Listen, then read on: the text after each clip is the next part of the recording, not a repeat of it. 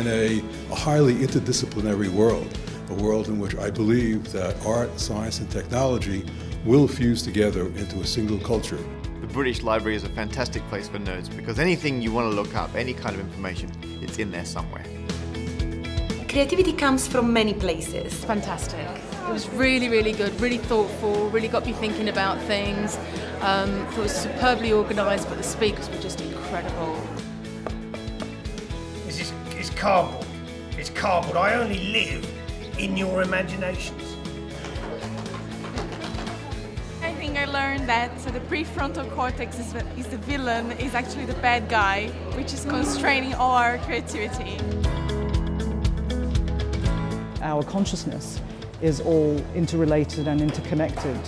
So it's really just trying to manifest that idea physically in a sculpture.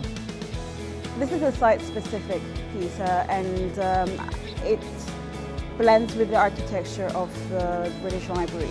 It does a really, really important job, this competition. We asked PhDs and early postdocs to pick one of the 9 articles, to summarise that article in less than 800 words in a way that an interested member of the public might understand it.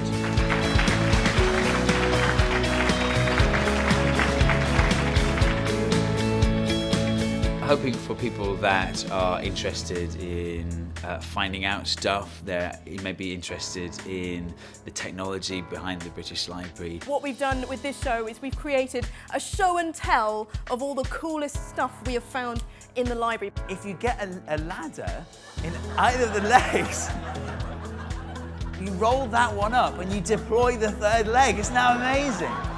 Like, why was this never taught to us in school? Laughing and learning, there you go. You've got to treat your own theories with the suspicion that you give to other people's theories. And that's not very human. You know for an instant that you know something that nobody else has ever known. Yeah, definitely come again. Every minute well spent. If that's reflective of what the library is producing, then that was just phenomenal.